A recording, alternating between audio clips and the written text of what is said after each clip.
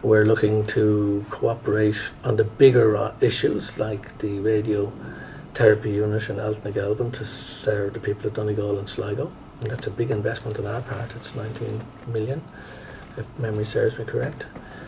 But we're very interested in looking at the more day-to-day pragmatic elements of things that can improve health services for people both sides of the border. I mean, there's Craigavon Hospital and how it might serve the people of Monaghan. There's Daisy Hill and Dundalk. But there's also, even in the areas of primary care, where we locate primary care centres and how some maybe of our GPs are a bit isolated from the co-ops on our side of the border, but very near large population centres on the north. And then there's the whole area of the air ambulance service. And I suppose I didn't mention that earlier, but I mean that's a first as well, to have an aeromedical service for the west of the country. So I think we both have a very clear determination to improve the health of people both sides of the border, and to do so in a way that'll have a real impact on people in a very, very short period of time. The whole issue of mental health is very important to this government, to the Taoiseach in particular and myself.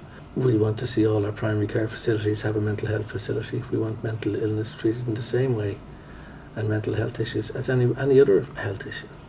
We're deeply concerned about the rise in the incidence of suicide, and we've put together a multidisciplinary team with a multifaceted approach to try and address this.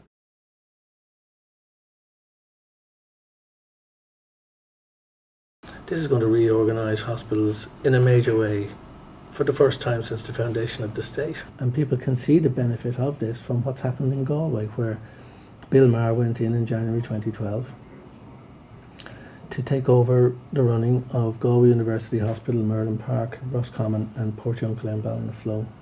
When he arrived there would have been 9,901 people who would be waiting 9 months or longer for their inpatient treatment. By September that figure was 0.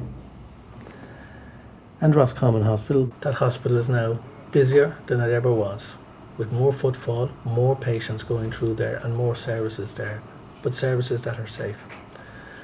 Services like plastic surgery, rheumatology, a sleep apnea clinic, and we're making great progress on the endoscopy unit up there. And there's plans also for it to be the stroke centre for the West as part of a hub and spoke system with the hub here in Dublin. So it just demonstrates again how a hospital group can deliver for all the hospitals, big and small. I'll say it straight, I'm as committed now as I ever was to this job. I'm more determined than I ever was, but most importantly, I'm more convinced than ever before that we're going to succeed because of the new leadership that has arisen in the HSE, in the department, in the BHI, but most importantly, on the front line, the excellent men and women delivering care in our health service. That's our future, and it's good.